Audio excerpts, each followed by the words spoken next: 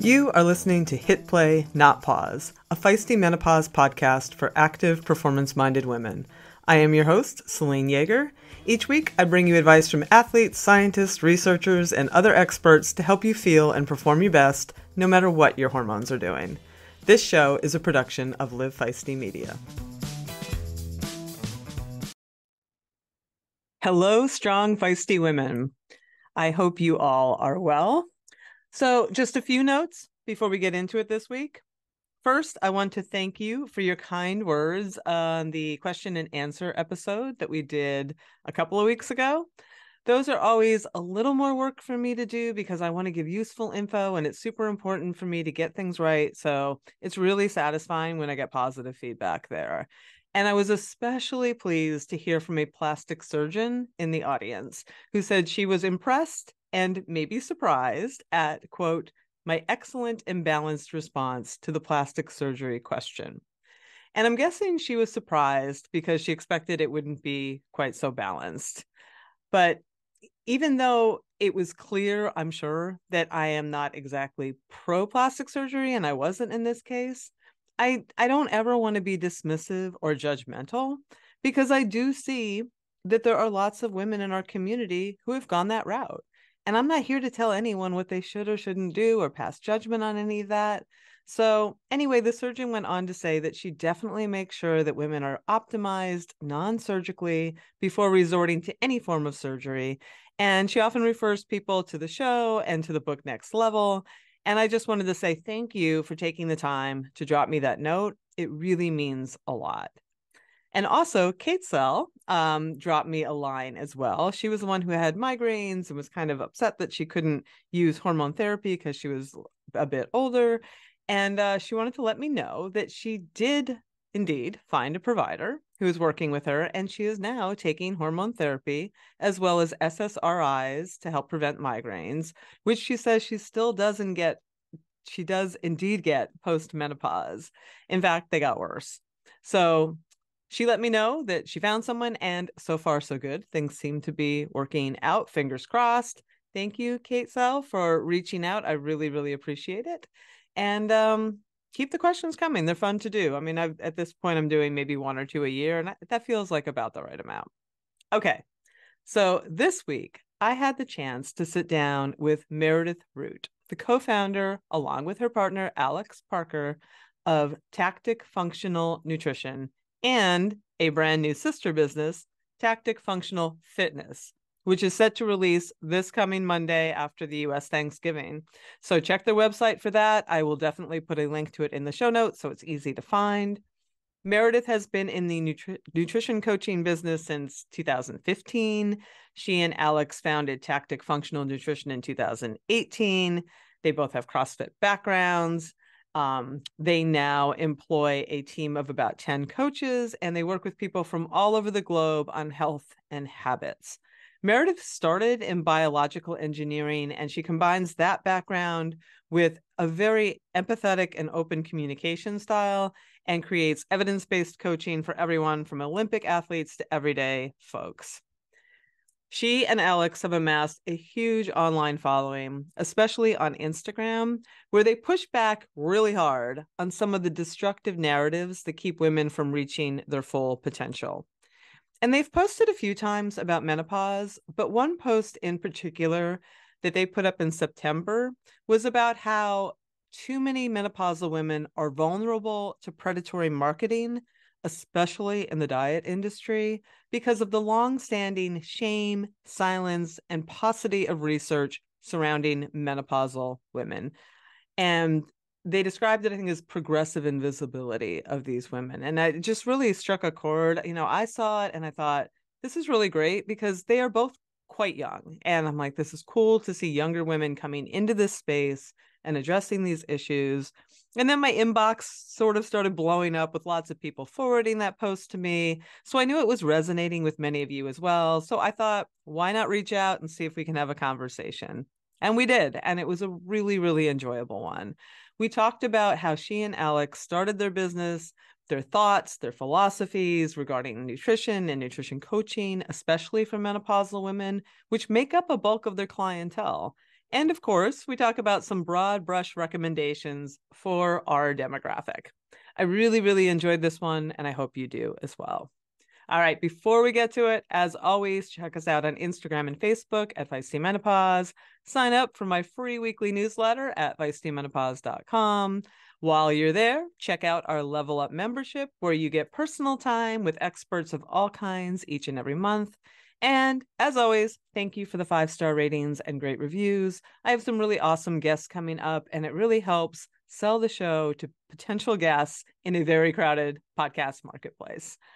All right, very quickly, thank you, Previnex, for your continued support and supporting this show. We talk about Joint Health Plus and all the amazing letters I get all the time about how it's given people their active lives back. But I also get tons of great reviews about their omega-3 product, which I also use and is certainly the best I have taken, and about their Immune Health Plus product, which the Feisty team swears by, especially when they have a bunch of travel on deck and they don't want to get sick. So thank you, Previnex, for your support. All right, truly enough of me. Let's have a few quick words about our awesome sponsors and get on with the show. All right, Meredith, I am very excited to have you here. I love your presence on Instagram, like your messaging. I'm very grateful for Amanda, friend of the show that I've had on a couple times. Yeah, to make the connection. For people who may not be familiar, I'd love to lay a little groundwork for the audience, especially like your background. Do you have a BS in biological engineering? I read, and you spent a few years in the biopharmaceutical process development. I'm not sure what that is. So could you talk a bit about what those jobs were about and how you found your way into this place of nutrition? Yeah, it's sort of a winding road, but my background is in biotech, industrial microbiology. So essentially, after I graduated, I worked for a large biopharmaceutical company, basically figuring out how to take cells growing at research and development scale. So I'm sure most people are familiar with like a petri dish, what that is.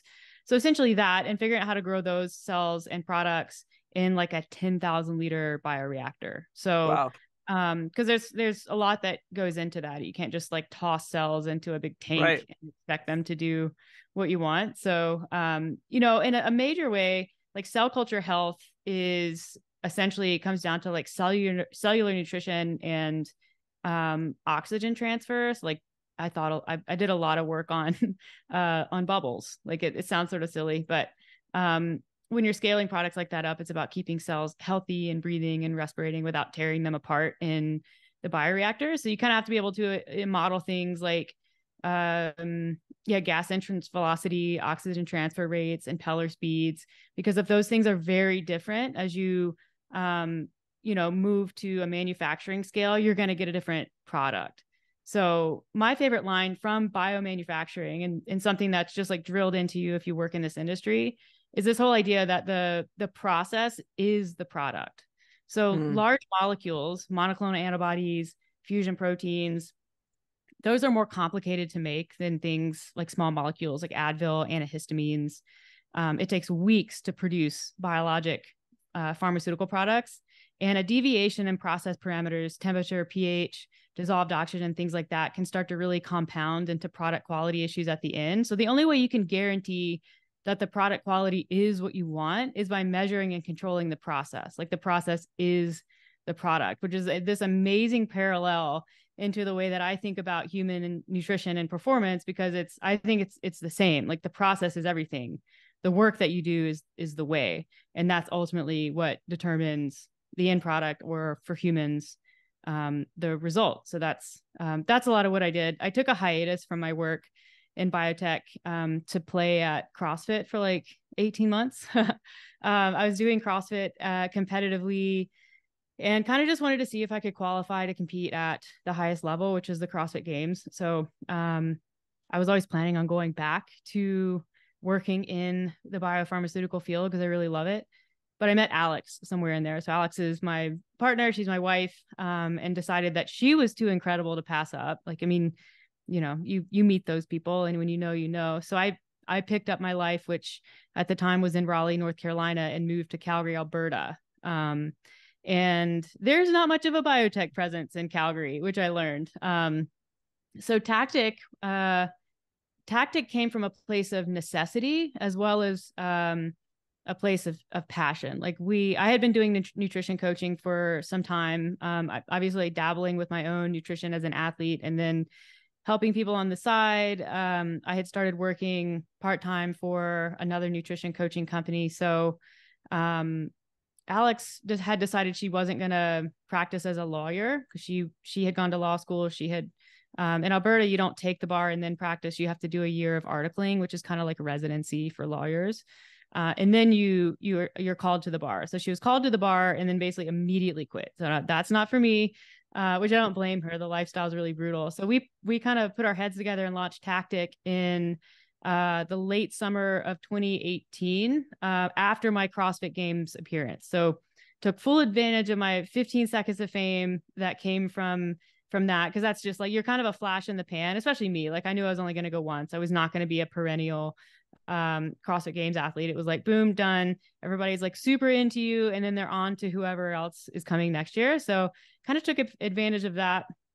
And then we've just been working hard ever since to kind of stay true to our values as people, as business owners, as bosses, and gave it the time that it needed to grow into what it is now, which doesn't happen without some evolution along the way. But I guess that's kind of the cool thing about doing your own, being your own boss and owning the company, is you can let it evolve versus working for someone else. You have to kind of like stay in their, in their parameters, even if you're like, I really would love to work in a different way with people. So in a nutshell, that's me.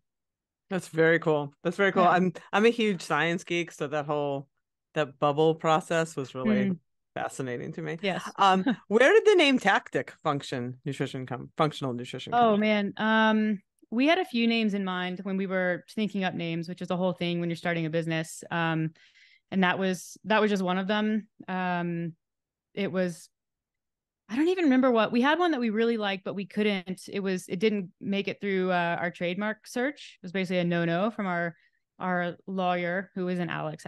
She's not our lawyer. So we landed on Tactic. I think just it felt catchy and like something that people would remember. And I think at that time it was a little bit controversial because, I had a name for myself in the space, not only as a CrossFit athlete, but I had developed somewhat of a reputation in the nutrition space. And then Alex is also quite well known because she competed at the CrossFit Games. So I think a lot of people were a little bit caught off guard that we would actually create a brand that was not associated with our personal identities, like almost that, we were giving up some audience there, which maybe we did.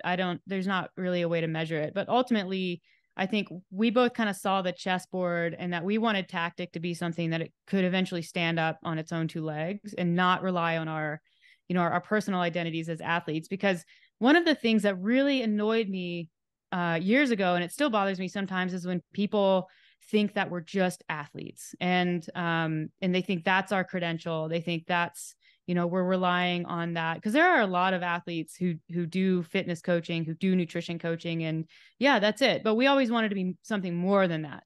And that was a big reason why we selected Tactic and decided to brand ourselves in that way. Excellent. Well, it's interesting because, one of the things I note when I go through your Instagram, which has, a very large presence, is that a lot of your posts aren't actually about nutrition per se. They're more about our relationship to it. And I'd love for you to talk a bit about that and how that came to be. Right. If you scroll way back, like all the way to the bottom, you'll see that our posts used to be a lot more about nutrition, specifically about performance nutrition, because we came into the space kind of thinking we would be like a performance nutrition company, that we would work with athletes and people like us. And then somewhere along the way, we started working with a lot more non-athletes, which frankly, like I enjoy a lot more because you can really change people's lives with that. And then in the process of working with kind of just normal people, everyday people who are just trying to be healthier, they're trying to get the most out of their hour in the gym and just feel good about what they're doing with their bodies and what they're putting into it.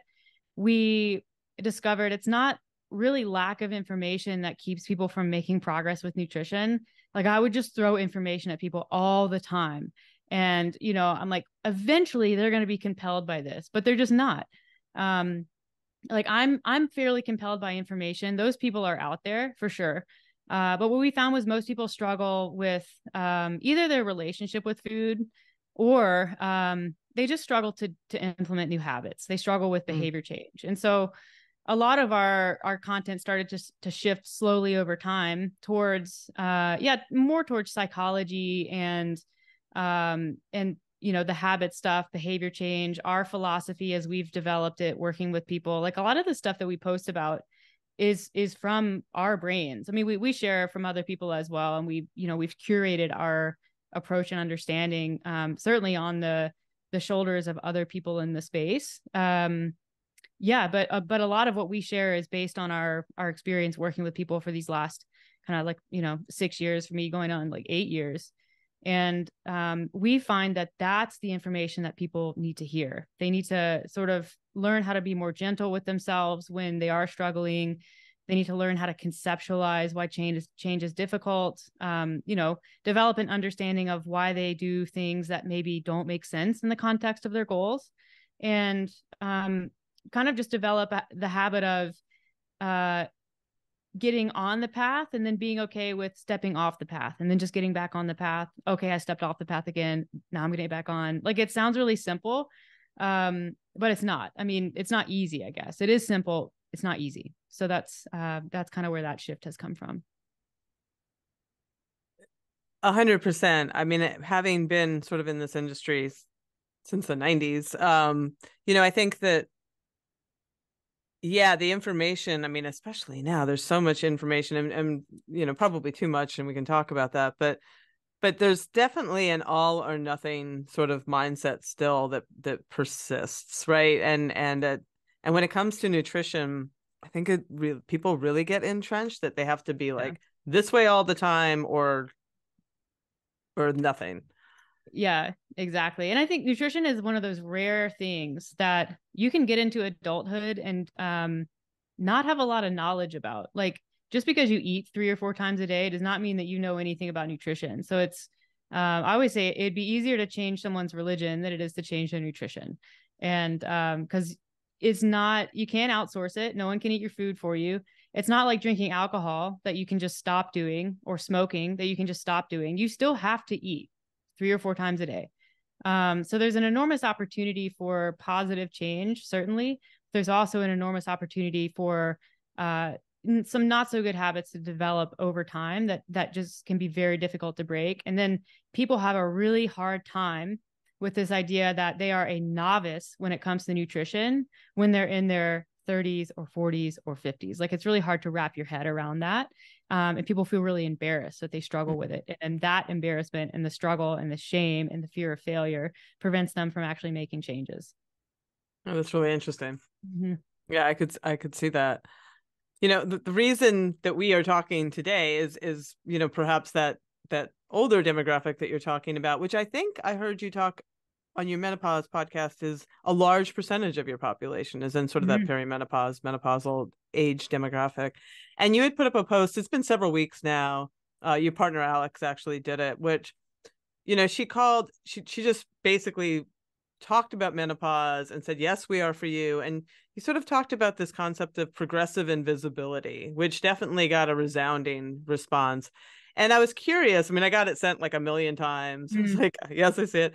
You're both fairly young, quite young. What inspired you to talk about menopause now in that particular post? We've posted about menopause a few times. It's certainly not like we don't hold ourselves out as experts on the topic, and we certainly wouldn't market towards those people. I have a big problem with companies and products and people that do market aggressively towards women in menopause, which maybe is another topic. But yeah, it always gets a big response. And I think menopause, and by extension, women's health, is just historically really not talked about by women at any age. And I think, we can all, I don't know if this is just me. I don't like to project my experience, but I remember sex education and you're learning about the menstrual cycle in school, and you're just kind of like, what? And so you learn about it, but then also it's just kind of, it's like, hey, you had the class, you learned about it, now don't talk about it. And you go by as a kid or a teenager or young adult, like you go by tampons and you like hide them. Because heaven forbid someone know that you go through a perfectly normal experience every month. So it's not just menopause. I think it's women's health. But anyways, I think the more that we can talk about it, the more that we can encourage others to also talk about it and share their experience. And the more they do that, the more people can connect. And also, we feel like we can help point people in a more evidence-based direction, because there's just so much misinformation out there. We're both in our mid-30s. We have a good friend, the one who was on our podcast about when we brought her on to talk about menopause and women's health, Beth Bacon. She started going through early menopause in her mid-30s. And so we talk about it because we're eventually going to experience it as well, whether it happens in 5 years or in 15 years. So I don't think you can ever start too early as far as like learning about it, wrapping your head around it. And, if you have a platform speaking about it, our society really tries to sweep aging women under the rug. And so that's where that term that we use, progressive invisibility, comes from. So women, we think, women suffer from ageism in a very different way than men do. And I'm sure you've seen headlines about some women in Hollywood aging naturally. And often it's they're called brave and bold. And like recently, Pamela Anderson was at Fashion Week in Paris, and her whole thing was she didn't have a stylist with her. She had no one to do her hair. She decided to not wear any makeup, and the internet just erupted at how brave that was. And Sally Fields also gets the same kind of treatment. So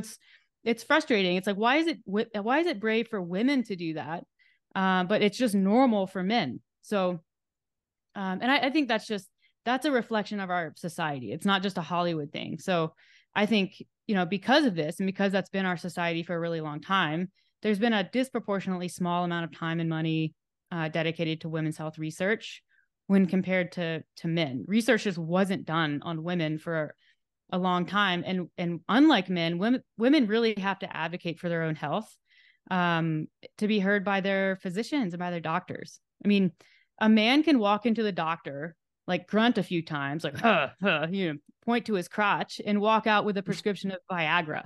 Like, that's how easy it is. But, women go to the doctor and they have to describe a plethora of symptoms, often many of them extremely personal, in great detail, to maybe get some help from their doctor, maybe. And that's if they even know what symptoms to talk about. Yeah, exactly. So, it's a huge problem, like lack of information, knowing what is normal, knowing what's not normal, knowing what to talk to your doctor about, knowing what to do if your doctor doesn't give you the answers that you want, or they say things like, it's just natural, you just have to deal with it, which is not an acceptable response to get from your doctor. And you should go find a new one at that point. But how do you go find a new one? What are the resources? So I think it's a huge problem that we should all be concerned with, and not just women. I think this is a problem that is so significant that it should concern men as well, because women are a huge part of our society, and they have been for a long time. It's only, recently that they've been aggressively ignored as a part of the sort of scientific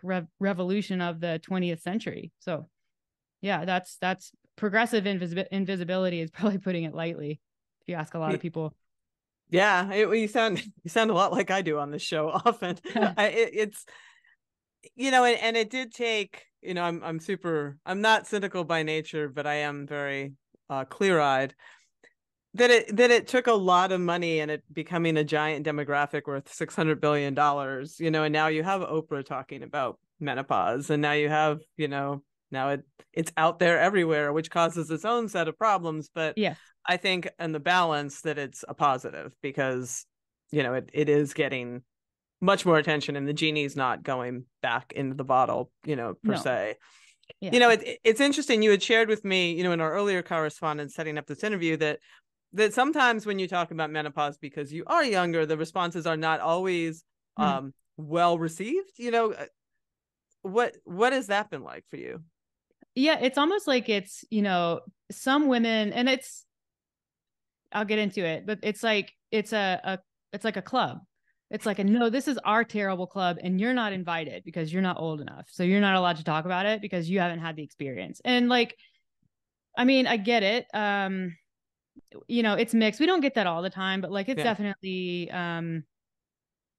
something that we hear, and we try to get, people will try to discount our voice in the space. And I think, that it comes from a place of women just wanting to be seen and, feel like they're being heard. And when they see us, they don't see themselves. So like, I can understand where that frustration comes from. But at the same time, if the only credential or the only prerequisite that you have when searching for experts or voices in the space is that they share the experience with you, that can introduce a lot of bias and certainly opens up the door to misinformation and sales of products and approaches that are really not appropriate or effective.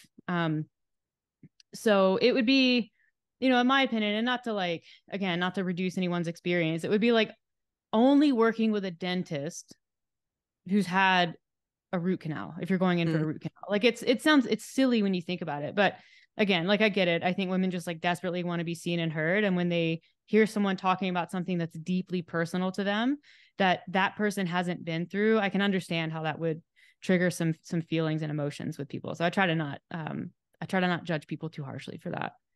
Yeah, and I get, to be clear, I do get it too. It was interesting watching because, I can see where I sat when I was in my 30s and even in my 40s, and I was so blindsided by the change that I really thought wouldn't ever happen to me. Like so many women think it's like, it's not going to be that for me. And so I think very often that response is a knee-jerk response because, and I was guilty of this as a younger trainer myself, and I've apologized a million times on the show. I never really, really believed the women when like it happened overnight, but my God, it really seems like it happens overnight. And when you look at the hormone profiles and what happens to them, you're like, oh, it really does happen very quickly, so you can understand it better. And I think that's where a lot of them are coming from. It's just they have been disregarded for so long, and they themselves didn't really believe it when they were younger, what the experience could be like.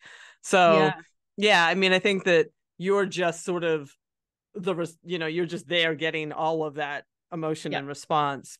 It's just directed in your like, direction. you're the proxy for it. Like I understand that. Yeah, 100%. So yeah, but I think, and I said that to you online, I said, I think it is important that women across the generations and across the age spans and lifespans just normalize the conversation about it, because that's the goal. Is that it's not this mysterious thing, or this, like you said, this terrible club. It's not actually a terrible club. That it's just like a part of life that we all go through, and we just have a better understanding and a better openness about it. And I think the more like yourselves that are talking about it, the better that is. So exactly. Yeah. And we don't come on and try to say that we have the answers, or, if you just do what we recommend, that you won't have any symptoms. But, and like those people that are definitely out there. So I think we just try to tread really lightly and be really sensitive when we talk about it. Because it is it's such a sensitive topic for so many people. What are the common, when women, I mean, I guess I have a couple of questions about that. So you have a large percentage of women who are in this phase of life or in this demographic. Are they coming to you with sort of what we typically hear, like everything was great and working and then suddenly it wasn't? Are there common threads that you see in that population that is, hiring your services?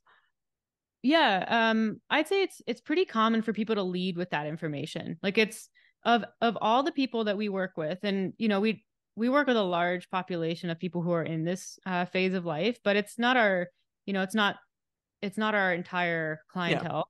But more than any demographic that we work with, they put that information up front more than anyone else. It's almost like there's an email template for people going through, for women in the menopause transition. It's like, hi, I'm so-and-so, I'm in perimenopause, can you help me? And like, it's some variation of that. pretty frequently. So it's almost like it's become like it's a major part of their identity. And it gets talked about almost as if it's like a debilitating condition, Mhm. which again, it can feel that way for sure. And I think because of that, many women come in with a lot of fear. I think because they feel sort of helpless. They've probably tried a few things before to help. Or they come in with beliefs that things need to be done in a very specific way because of their hormonal status. Like, there's a specific combination of foods or a specific macronutrient breakdown or specific fasting windows that will help them. And, they want us to have those answers. But mostly the common thread is that they really want someone to help them through this time. And that's probably why they put that information out there. So, right up front, it's like, here it is, here I am. Can you help me? Yeah. Yeah. And I imagine a lot of them have heard about or perhaps tried themselves the many diets. And I despair of the diets. Mm-hmm. Women in this time are so vulnerable. And I hear from we have, I don't know, 30,000 women in the community now, but they're devastated. Like it's not an overstatement to say that a lot of these women are devastated, because they've been athletic. They do Ironman, they do cross, they do all these things. Their body X plus Y has always equaled Z, right? Like the work you put in is the result you get out. And as an athlete, it's really hard to hit a place where all of a sudden that's just not happening. And you are just very open, I think, to some of the extremes out there, whether it be like the keto thing or the, eat within 6 hours of your day or, and I wonder how because you do take this holistic approach with women, our bodies change, and not a single one of us, no matter what we do, is going to look at 80 as we did at 60, as we did at 40, as we did, so it's going to change over time. Mm-hmm. How do you work with an individual woman who is coming to you, um, and help her make both the nutritional changes, but also the setting the goals and the psychological adjustments that might be necessary? Yeah, it's two beasts. Because on one hand, you have age related changes to your body, which happen to men as well. And men also struggle with the aging process and what that can look and feel like if they've been active, if they've been athletes. So it's not something that's necessarily exclusive to women. I think women have a different pressure on them, especially women going through menopause right now. If you think about the generation that they came from the generation whose parents, it was the thin generation. And there were women growing up in the 90s, which or they were in adulthood in the 90s. And so the 90s was an awful time for the diet industry and the fitness industry. So that you're coming in with a lot of sort of preconceptions and pressure to look a certain way. And that's going to change regardless of hormonal status. And then on top of that, you have the hormonal shitstorm that is menopause, and it can cause devastating symptoms. And it can cause psychological symptoms. Like a lot of women, they get to menopause, and this is a bit of a tangent, but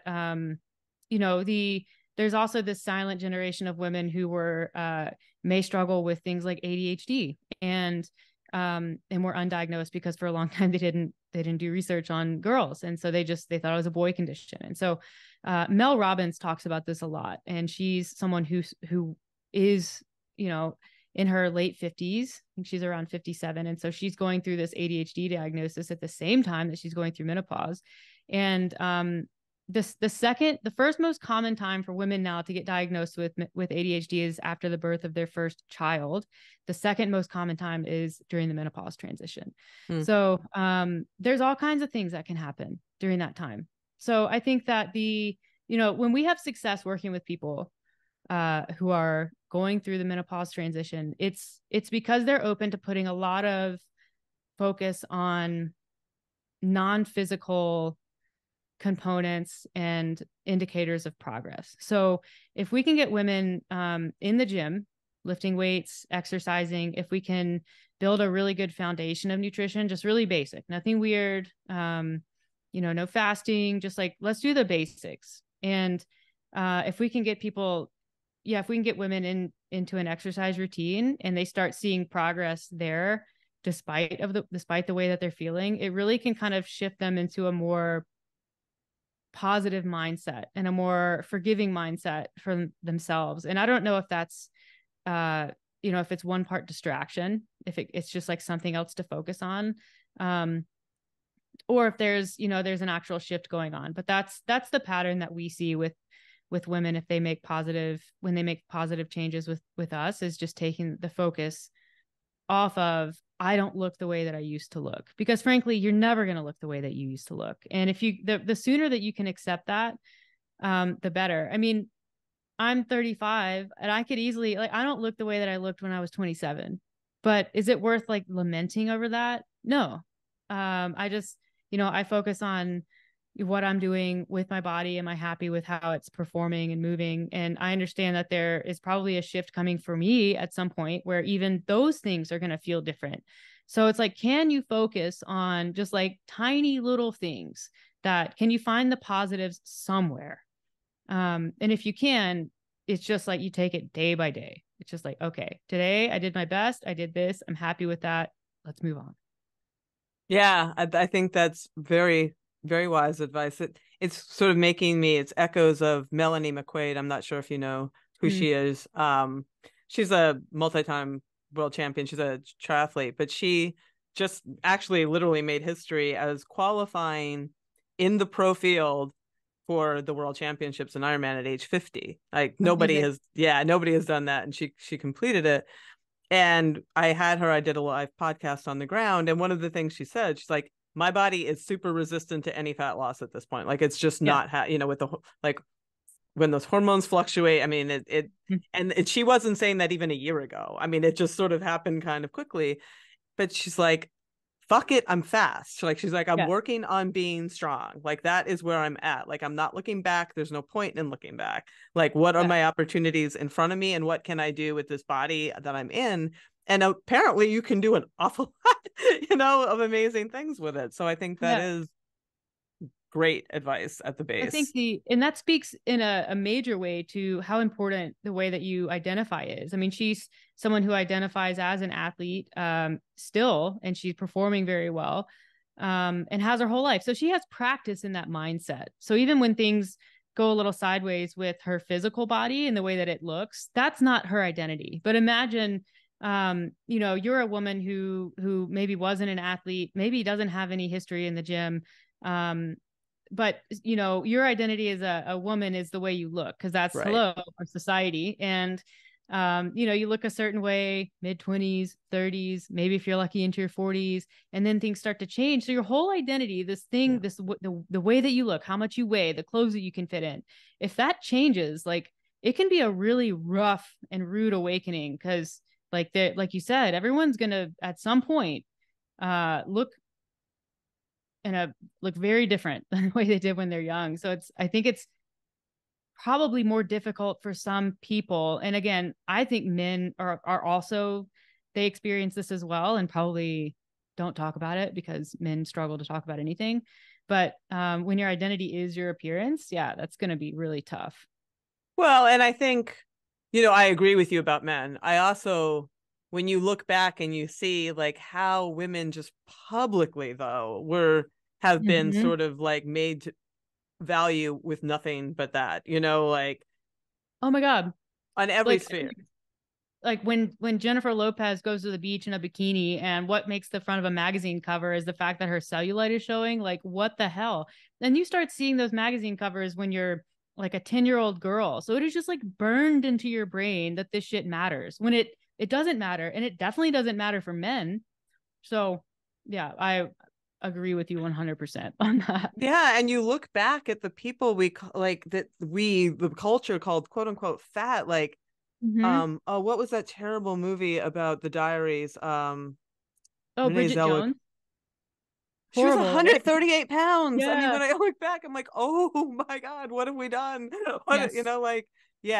Basically any movie that I watch from the early 2000s that I think I'm going to enjoy, I'm just like, oh God, Yeah, it's it's awful. really, it's Yeah. terrible. It's literally terrible. Yeah. So yeah, it is. It's hard. It's really hard. I'm very sympathetic to that. That is very hard to break out of that, like, must be as small as possible. And I'm glad to see, and correct me if I'm wrong. I mean, I feel like your generation, I have a daughter who's 21, and her generation, I definitely feel, has a better relationship with that.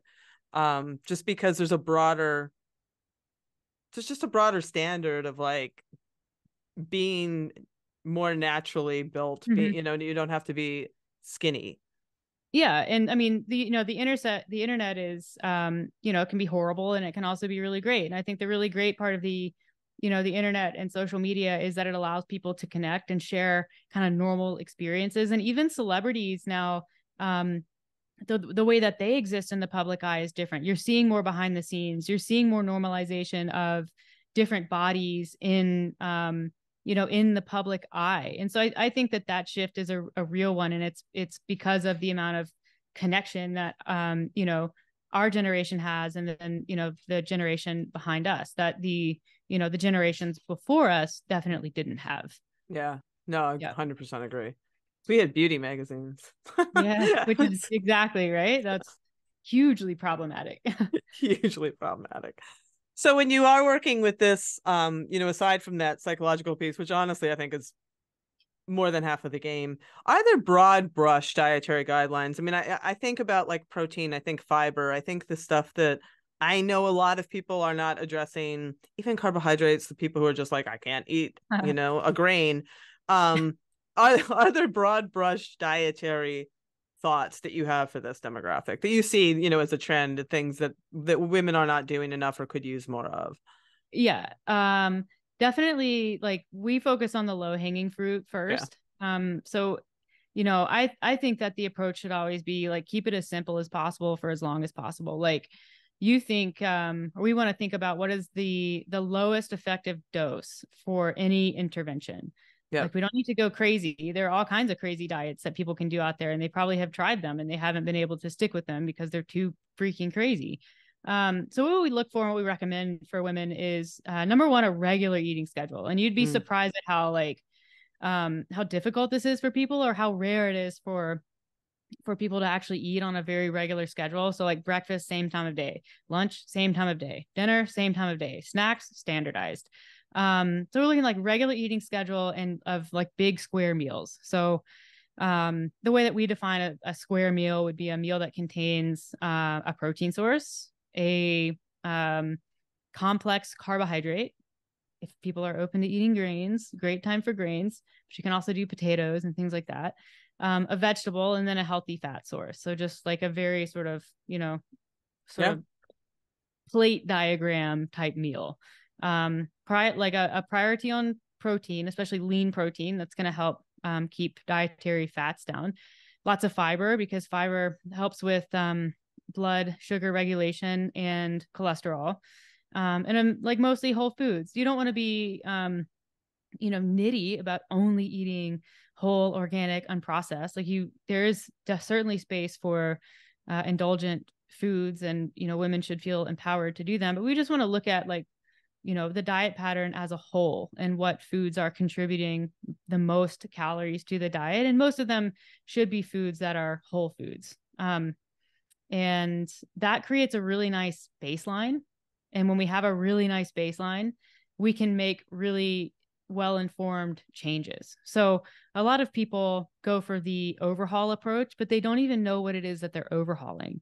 They just start making weird changes to their nutrition without any amount of control in the process. So if you set that baseline, you may find that you actually don't need to make very many changes at all. It may just be like, hey, we're going to bump up protein intake a little bit because that's on the low side. And maybe that's it. Maybe everything else looks okay. Like, you don't necessarily need to do a 16-hour fasting window, because if you eat more protein, it's going to be a little easier to control your calories. Or, same thing with fiber. If we eat more fiber and bring the calorie density of our foods down, maybe we don't have to work so hard to create that deficit. So, we just look for a really solid baseline, and then assess what that individual might benefit from, on an individual level.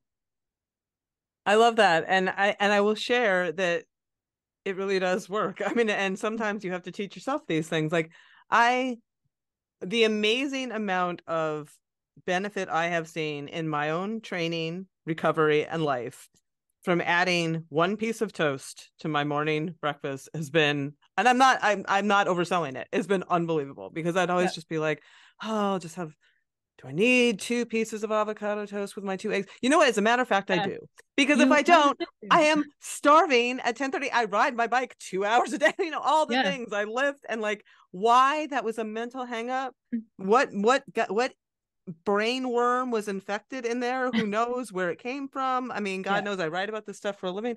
But once I let myself truly just like eat, everything, my blood sugar got better, my weight got stable, my moods were better. I wasn't like constantly in the kitchen with a spoon being like anything, it's, but like you're saying, it's just like literally one unbelievably small change. Because like you need to eat. It's amazing how hungry women and people will let themselves get. And I'm like, I mean, you probably are having menopause symptoms, but also you might just be kind of hungry, and that's making everything worse.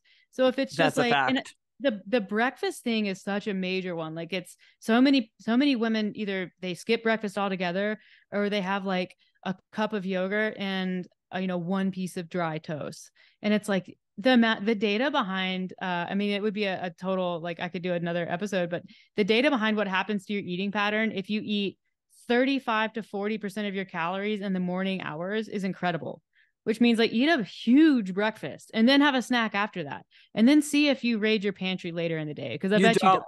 Yeah, you don't. I can tell you, you don't. It's doesn't like happen.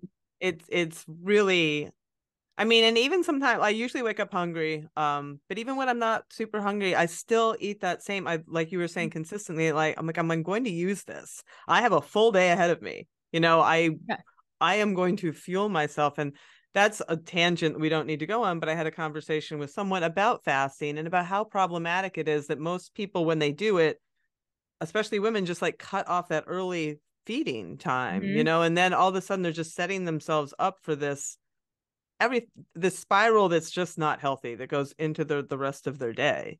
Yeah. If people want to fast and they want to flip it around and do basically early time restricted eating, which means you start eating at 7 or 8 a.m. and you stop eating at 3 or 4 p.m., fine. There's great data behind that. But a lot of people don't know that. And so they think fasting and they're like, well, I'm going to delay my first meal until 12 p.m. And it's like, that's backwards. And that's going to have a horrible impact, number one, on your mood, your energy level, your blood glucose, but you're also now eating at a time where your body actually doesn't use calories as effectively. So anyway, yeah, definite tangent on that one, and disrupts your sleep. I mean, I did a whole piece on how, low energy availability in reds can really mimic and mirror perimenopause, and sometimes it's hard to tease out what is what.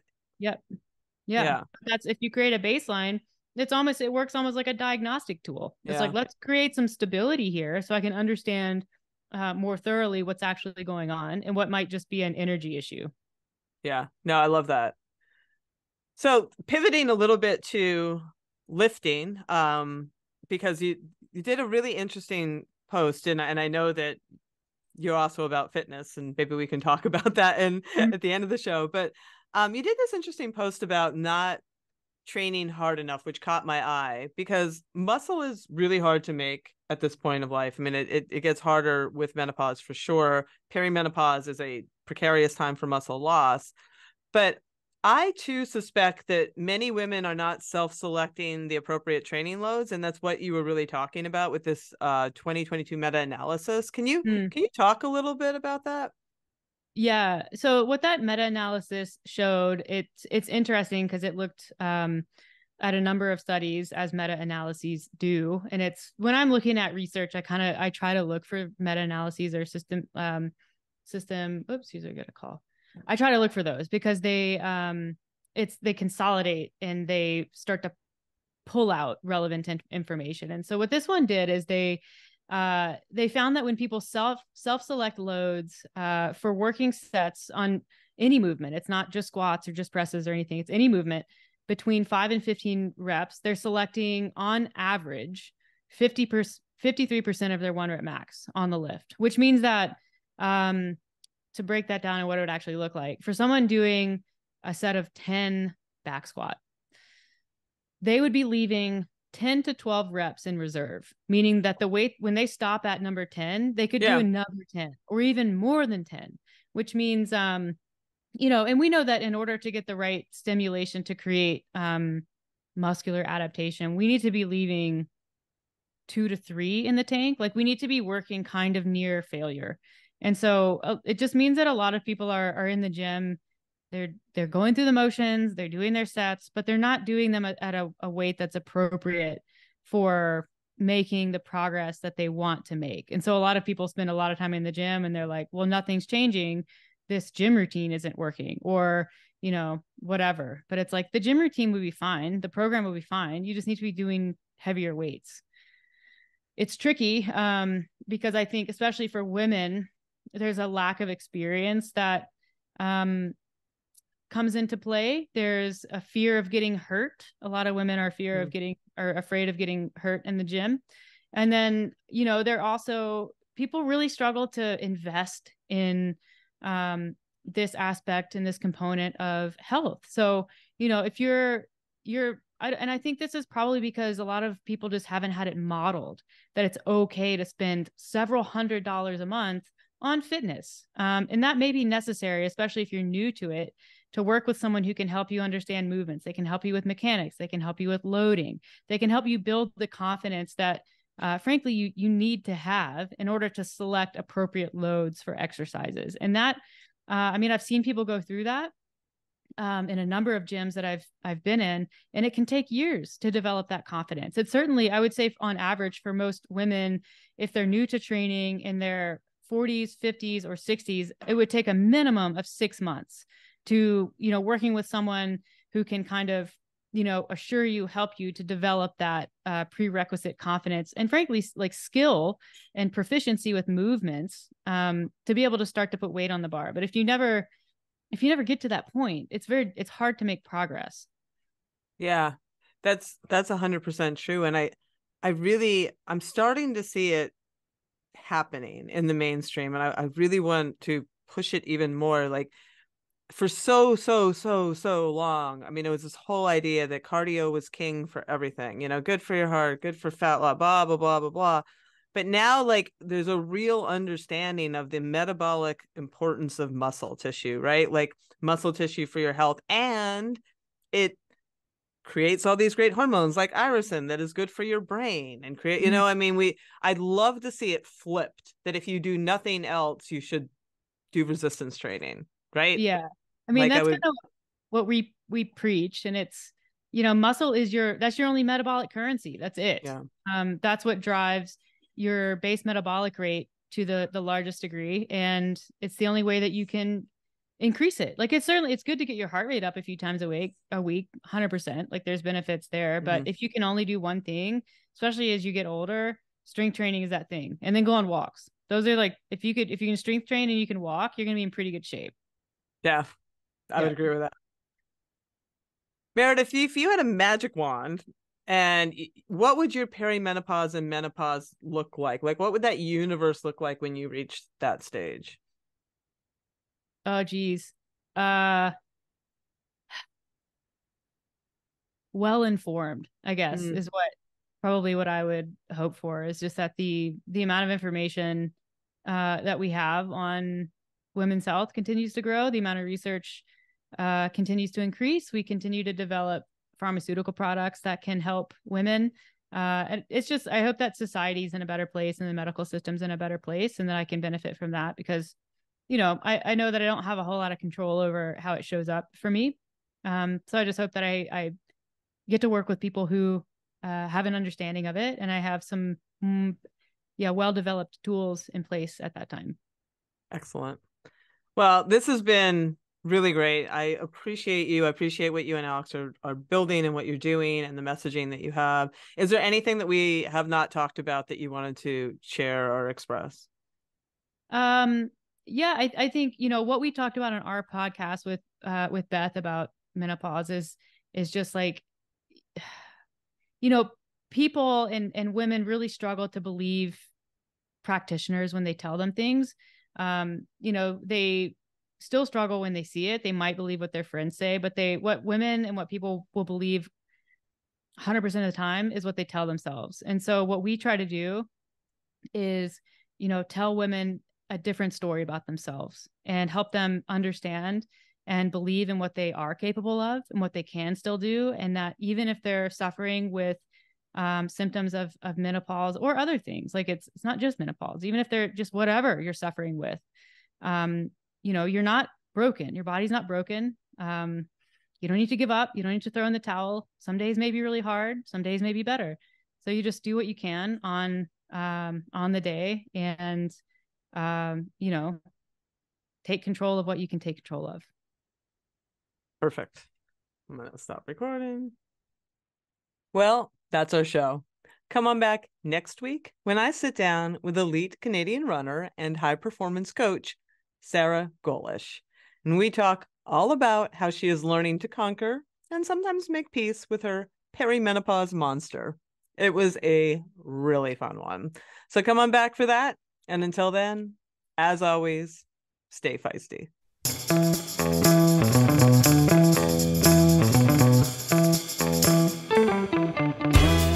You've been listening to Hit Play, Not Pause, a feisty menopause podcast for active, performance-minded women.